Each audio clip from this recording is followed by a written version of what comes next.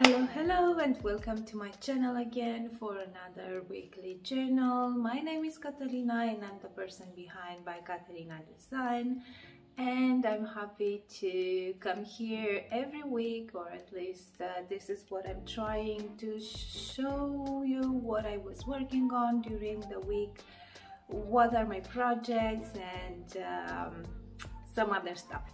So let's just get started.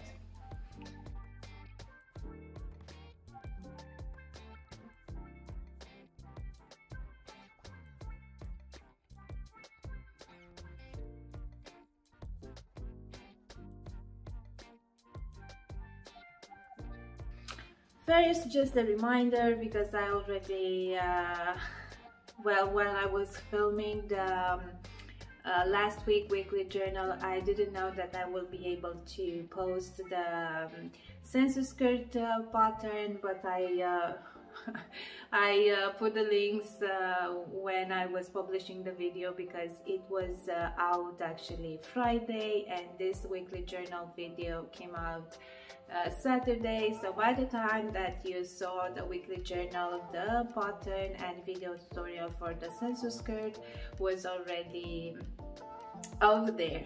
So, but as a reminder, is out there. I will put it again into the description box, the link for the written pattern and the video tutorial. Now, what I was focused on this week, at least until now, is on the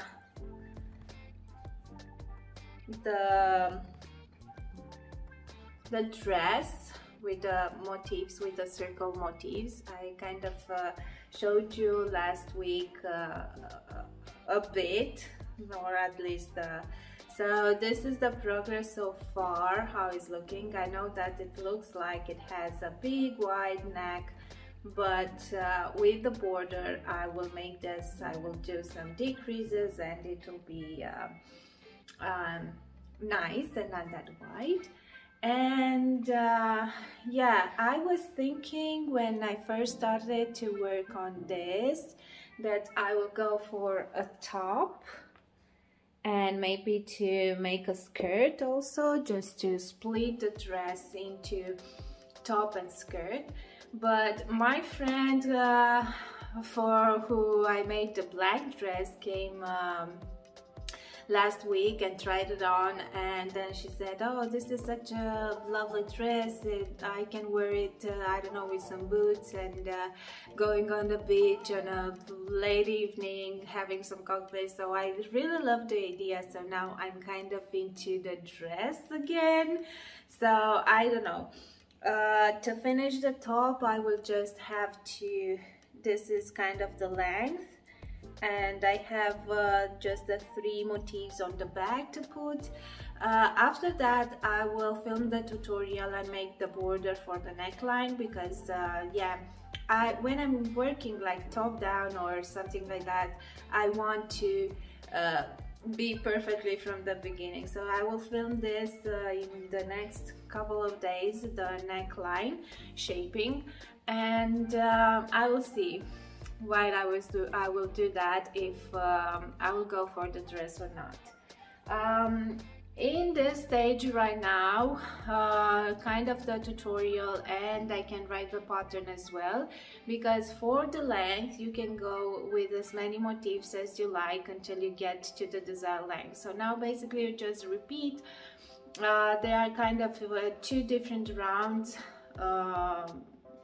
motif rounds, on how you place the motifs, the circles, that you keep repeating until getting to the desired length. So I don't need to film anything, any more process, except the progress, except the neckline and maybe the cuffs, how to make the edge straight and how to add the border. So basically I'm kind of finishing this right now, except if I want to make it like a long dress, then I will need to finish it, so it will be like for photos and everything to have it done. But yeah, this is kind of my focus, my main focus right now, because I want to finish this next week. It will be June already, and I kind of want to publish this pattern in the first 2 weeks of the June. So wish me luck, and to be able to have enough time for this.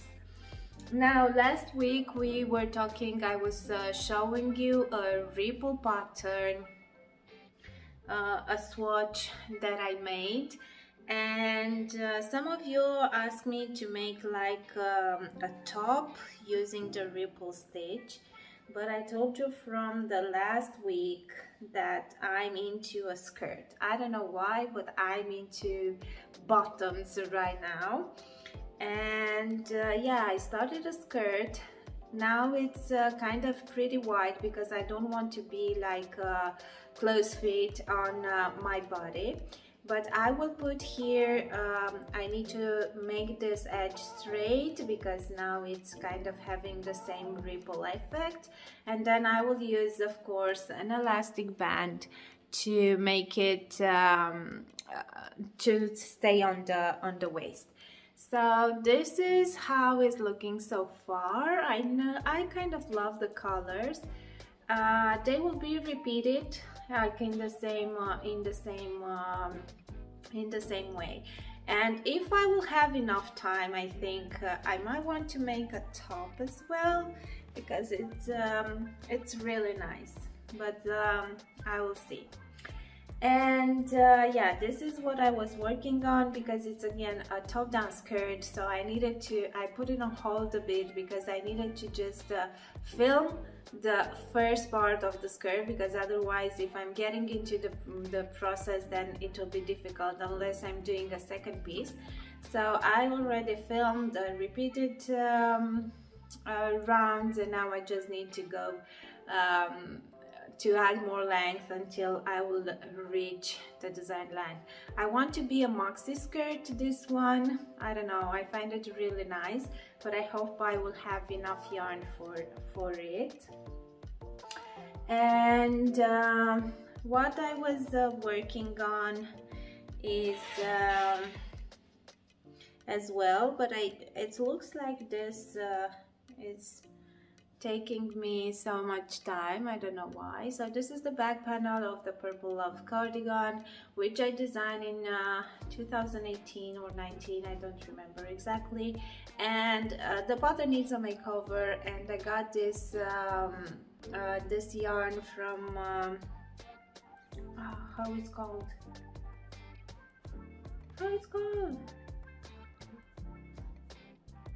Arcane Fiber. Sorry. And I will put a link because they gave me like an affiliate link. I hope to have it done and set it up until I will publish this video. I will try to put a link into the description below. If not, I will just post a website link, because I think I will get a discount code for you in case you want to purchase this beautiful yarn. This is merino, and it's called, the color, it's called Peacock, and it's really beautiful, and I can't wait to finish this because it will look really nice. Yep. But if I only will have more hours during the day, or at least to have I don't know, 4 hands, it will be easier for me.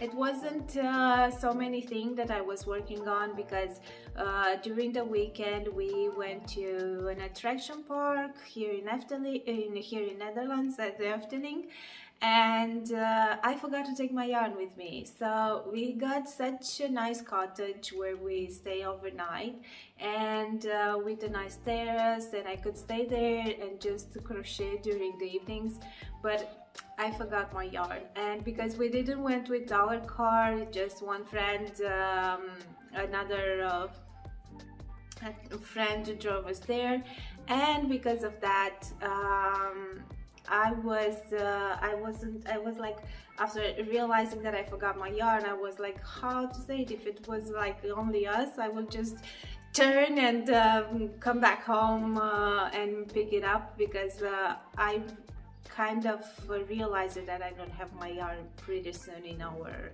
trip. But yeah, so I didn't have too much time to crochet during the weekend or to do something, so that's why I don't have too much progress on everything. But yeah, this is what it is. Okay, my next thing, it's my evening project. I told you that sometimes I just need a relaxing evening project, especially when my daughter is at school, because her sleeping hour is earlier, so I have enough time, like maybe a couple of hours, to just work on something. And it's the knitted sweater that I showed you I think a couple of weeks ago, that for which I'm using the Will Addicts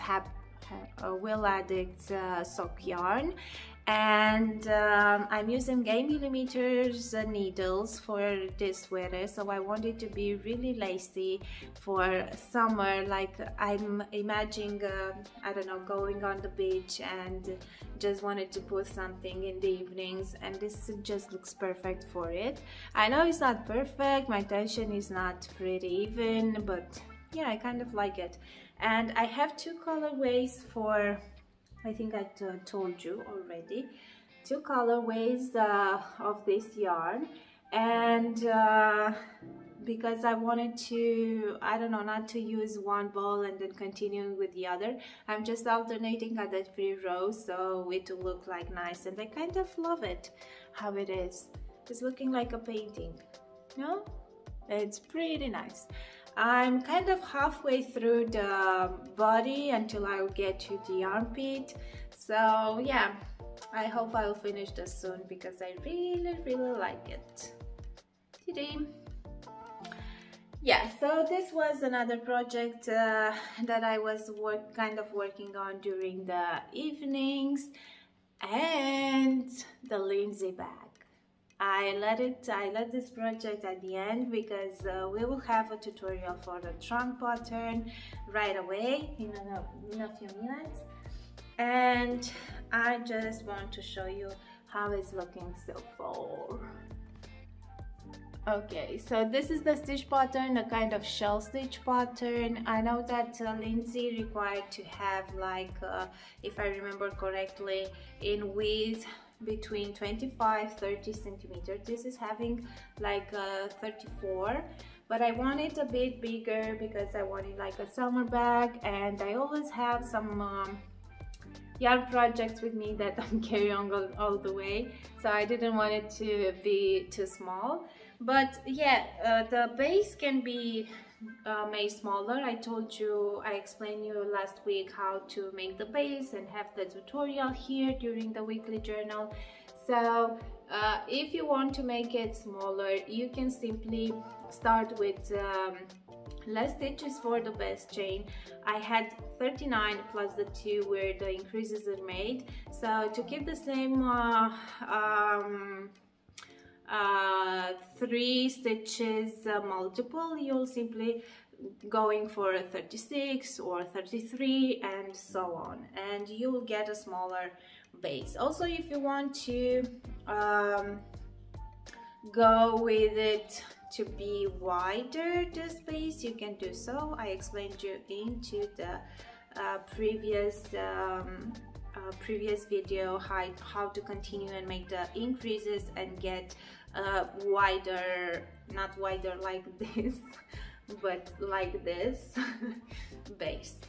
So now let's just go and show you how to make this shell stitch pattern, or how to continue working on the trunk of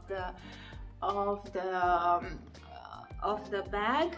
And yeah, I don't have too much progress of this because I'm working with a 4mm crochet hook, this 2mm macrame cord yarn, and because in the last period I worked only with lace or thinner yarn, I find it really difficult, and I need to take a lot of breaks because otherwise my wrist won't be happy about it. So yeah, I hope I will finish the trunk by the next week. I'm not promising because I want to show you how to finish up, maybe talk a bit about the handles, because Lindsay also asked on how to use some hardware for handles. I won't put lining on this bag because it's a summer bag, but I tend to explain also how to do it. Usually I'm trying not to put lining. This is not because I don't want to. I love to put lining on the bags, but just because I don't have a sewing machine, and I used to line my bags with sewing by hand, but I don't feel like it's getting the polished look like that I will want to. So that's why I'm trying to not put a lining. But maybe because I had that pink bag made with 5mm macrame cord, which I reused a shopper bag, and maybe I will try to do this as a lining, because in this way I don't need to sew the shape of it. I just need to attach it to the bag.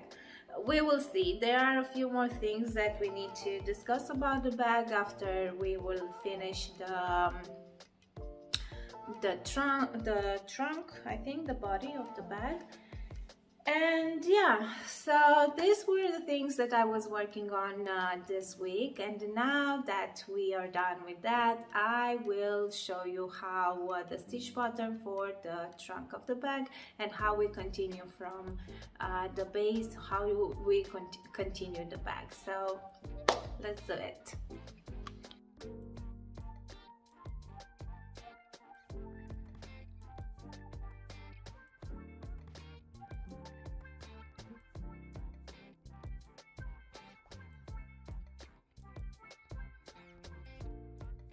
We will continue now to work on Lindsay Bag, but I want to tell you a few things about the size. So my base measure approximately 34 centimeters, and if I'm looking according with my gauge, if you want you can just make in the circle a small circle and see, or a small oval, and see how many stitches do you have. And I have 3 centimeters from where I started to increase from the base chain. So 3 centimeters one side, 3 centimeters one side, so 6 centimeters. This means that my chain, my base chain, measure like 34 minus 6 is like 28 centimeters.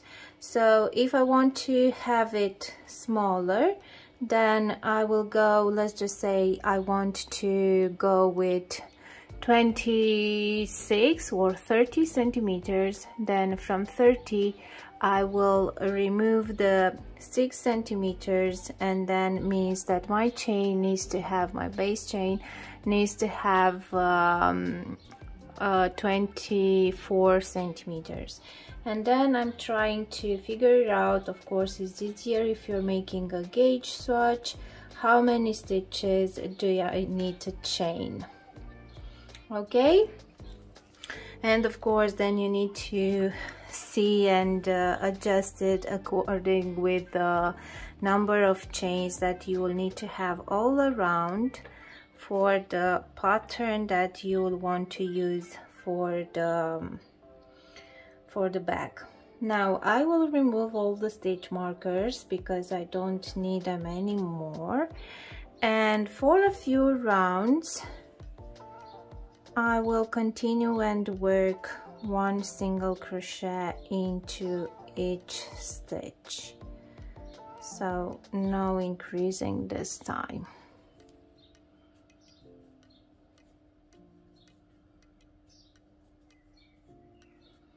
So I will go all around with single crochet stitches, and then after a few rounds I think I will make, because here I have like 1, 2, 3, 4, and I think I will work 10, 11 rounds like this to have maybe a border like this in single crochet when start working on the bag, because these single crochet rounds will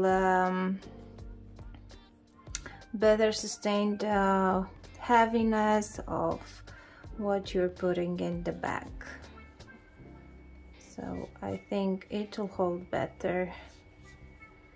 Okay, let's just go and single crochet all around. Okay, after finishing this row, I will start now to make like an invisible slip stitch, because I want to make this joining as less visible as possible, because now we will get and working on the trunk. Let's see if we can do that. So I just slip stitch just in the through the back loop only, from back through to front. And now when I'm going to make the first single crochet, I'm trying to get through both loops like this, and working directly a single crochet, so without any chaining. And now we will continue working. I think now that I will want to make 10 rounds, but I will see how it will get.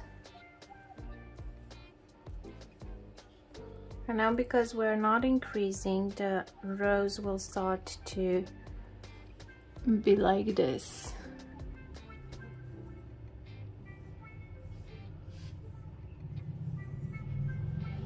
So it will get the shape of the bag. Okay, I will keep working the rounds in single crochet over here, and we will meet after I will finish this border to continue and work on the bag.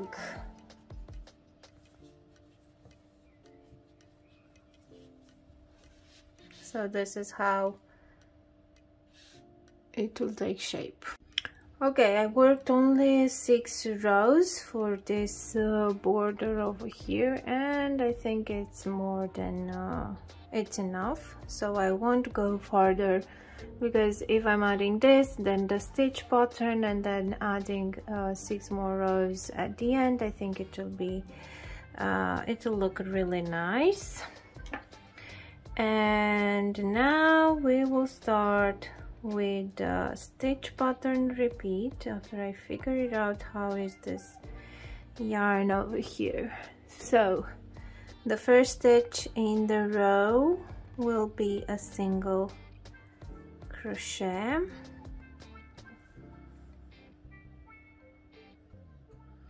then we will chain 3,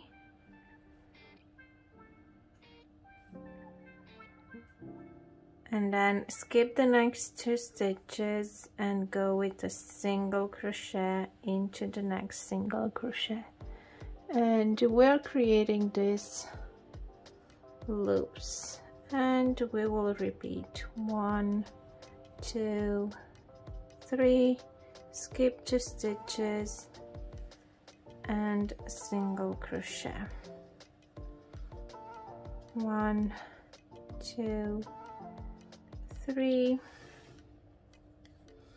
2 stitches, a single crochet, and we will repeat until the end of the round.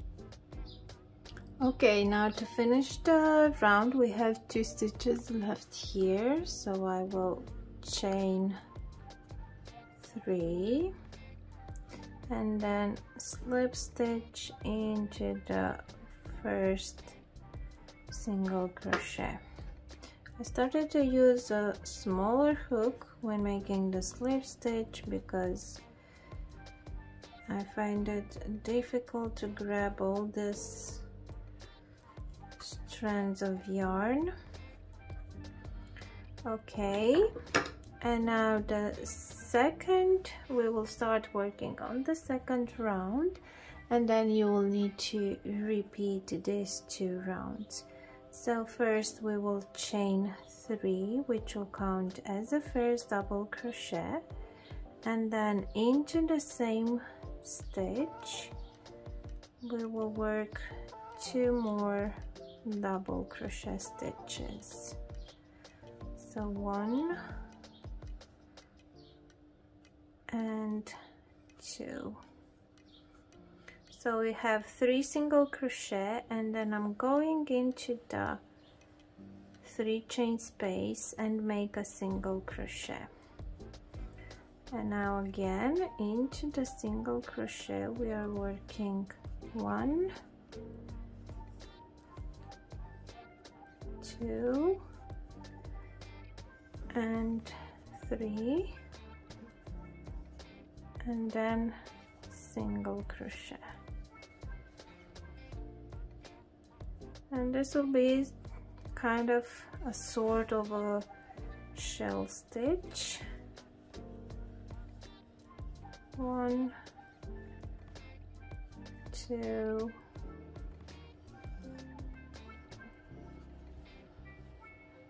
and 3,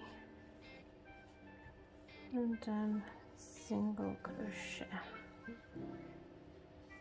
And we will repeat this pattern to the end of the round. Okay, to finish the row, so I did the 3 double crochet, then into the last 3 chain space I'm going to single crochet and then slip stitch into the 3rd chain.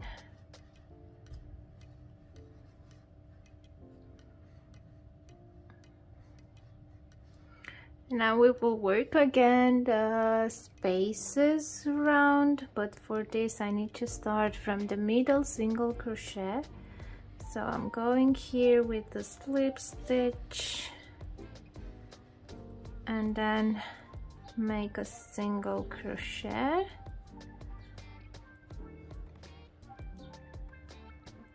And now if you want the spaces to be bigger when working the chain spaces, you can chain more stitches than 3.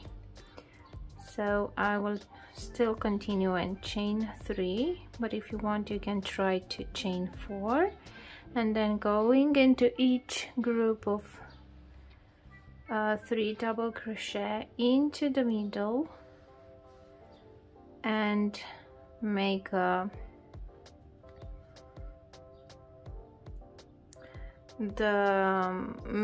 single crochet. So again chain 3 and going into the middle double crochet and work the single crochet, chain 3 and go into the middle double crochet. And then you will have to repeat this 2 rows until you get to the desired length of the bag. For now, because I'm doing this video along while I'm working on the bag, I don't know exactly how many rounds we will work here. Maybe when editing the video and I will have everything, I will put something on the screen knowing from this right moment how many rounds to work. If not, you just need to watch the video further and see how many rounds I worked for the length, or simply go and work as many rounds as you like. Okay, so I think this was it for today. By the way, today I'm wearing the late summer blouse. This is the first sample I did. It was, I had another sample in just another variegated yarn. And I have a video tutorial and a written pattern for this. Somehow it was a bit, at least from the some feedbacks that I got, is not the easiest pattern to work with because we have different stitches to work on, and somehow here you're doing some increases to shape the neckline. But I have to admit that you can go with this straight, it's not a problem. You don't need that V shape because it's like an oversized fit anyway. So if you want to check it out, I will just put a link into the description box, and maybe post over here the link for the video tutorial. And yeah, I think that was it for today, and thank you so much for being here with me for another weekly journal. And don't forget, if you have any questions, suggestions, you can use the link into the description below, or simply comment. Lately I wasn't pretty active in answering comments because it was pretty busy over here, but I'm trying to catch up and get through those comments as soon as possible. So anyways, thank you for all your support of being here, and see you next week. Bye!